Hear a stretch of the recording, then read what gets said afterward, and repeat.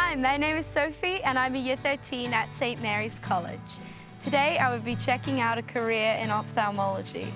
Ophthalmology is the speciality within medicine that deals with delicate eye surgery such as cataract surgery, as well as treating diseases of the eye. The Eye Institute was established in the late 1990s. Using the latest technology, resident ophthalmologists have performed life-changing eye surgeries on thousands of New Zealanders. Sophie's meeting Dr. Trevor Gray. Hi Sophie, nice to meet you. I'm Trevor Gray. Oh, nice to meet you too. Should we go and have a chat? Absolutely. Come on through. So Trevor, why did you decide to go into ophthalmology? Easy. It's the coolest thing I could find in medicine. It's just amazing how one can, within 15 minutes, almost painlessly change somebody's life forever. It's just hugely rewarding and so much fun. Hi Jim, how are you doing today? Good, thank you. Okay, come on through, please grab a seat. Yeah, so Jim was referred up to us from his optometrist in Palmerston North, who had confirmed Jim's awareness that his vision, after being perfect 4 years ago after his cataract surgeries, had gone significantly blurry in his left eye. Trevor switches to the YAG laser to burn away a hazy membrane in Jim's left eye. The popping sounds are little explosions. Perfect, all done. The entire procedure takes less than 10 seconds. Any pain? No. No. Dr. Adam Watson is an eye surgeon whose focus is the front of the eye. So why did you decide to specialise in eyes?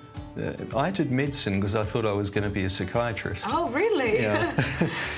But I did discover while I was at medical school that I like surgery, I like very fine surgery, and I like knowing a lot about a small part of the body, and that's what eyes can give you. I'm a front of the eye person, Okay. so when I was over in England for 3 years, I especially subspecialised in cornea and refractive surgery, doing cataract, and also in eyelid surgery.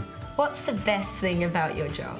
The joy of ophthalmology is that you can make a huge difference to people. And you can literally see someone today who has poor vision, maybe next to being blind, and after surgery, tomorrow, they can be seeing maybe 20/20. It's an incredible occupation in that way. And another blink, and wide as you can. Technology is very integrated within ophthalmology. Ophthalmology is almost one of the most technology-driven subspecialties within medicine. So we can offer our patients better care, better vision, and safer vision correction. What this machine does is all of the most delicate parts of cataract surgery. So it can create all of the incisions into the eye that we need to make. It doesn't need a blade. Wow, it's amazing. I know, it is. Yeah. Seriously. I love this machine. Yeah. Another of the Eye Institute specialists who has performed over 15,000 cataract operations is Dr. Peter Ring. Although the eye is a very small organ, it's actually a very complicated organ, as I'm sure you're aware. And so it's become so specialised now that people actually subspecialise into little parts of a little organ. Awesome. And, you know, the surgery on the back of the eye is totally different from the surgery in the front of the eye. Professor Helen Dinesh Meyer specialises in complex glaucoma and cataract surgery. So, Mrs. Robson, we're just putting a clear drape across your face now. Cataract surgery is technologically very advanced, and every movement and every machine and every instrument we use has a very specific and precise purpose. You have to be happy for nothing less than perfection because you're working with a very small area, so perfection is the goal, you know, millimeters count. And it's actually beautiful, beautiful surgery to do. So the first thing we make is 3 tiny little keyholes, 2 or 1 millimeter in size. The qualities to be a good eye surgeon, I think, start off with the qualities to be a good doctor. I think the most important is compassion and a real, genuine caring and interest in people, and being a part of people's life who feel vulnerable. So that's all the hard bit in the center, the nucleus out. We're doing very well, Mrs. Morgan. It's just a big cataract in a small opening, so we're just taking our time. Yes. You're okay, my dear? Yes, I'm all right. We're doing very nicely. You can see how that's opening up? Yeah. You can see how small her eye is because it takes up the whole space. You've done super well. It was a big cataract. Oh, good. Glad we got it out. Yes, I know you are. One of the most common comments I hear about from patients is, vision is the most precious thing I have. I wouldn't want to lose my vision.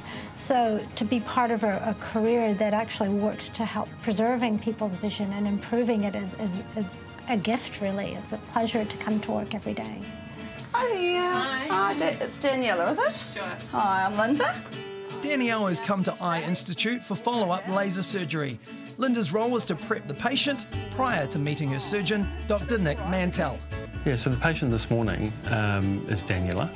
She had a laser procedure to correct her short-sightedness probably about 6 months ago. And she came back today because we're doing a bit of fine-tuning. Basically, it doesn't matter how good you are or how accurate the treatment is. Unfortunately, there's probably about a 5% chance that the focus that you get after surgery is not quite what we want.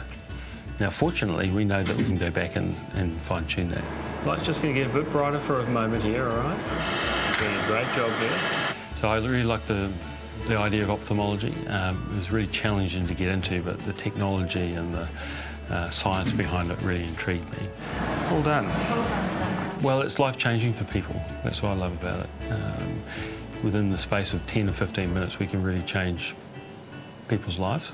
They go from, in some cases, almost being blind to seeing the next day, and it's quite a thrill. I'll come and see you in about 15 minutes before you go home. Fantastic, that went really well. We're incredibly busy here, so within a week, I'd probably have 2, maybe 3 operating sessions, which are half-day sessions, and the rest of the time I'm consulting. So Sophie was a great surprise. She's an intelligent young woman and very personable and has all the qualities to be a fantastic doctor, but she's certainly got what it takes. Focus, vision, intelligence, determination. During my time at the Eye Institute, I've learnt a lot. After my time there, I would definitely consider a career in ophthalmology. To consider a career in ophthalmology, you'll need to take sciences and maths, and you'll need high marks. Next, complete a 5-year degree in medicine. Vocational training is offered through the Royal Australian and New Zealand College of Ophthalmology. You'll be awarded a fellowship on the satisfactory completion of examinations and training. Be prepared to work hard, however, the rewards are numerous.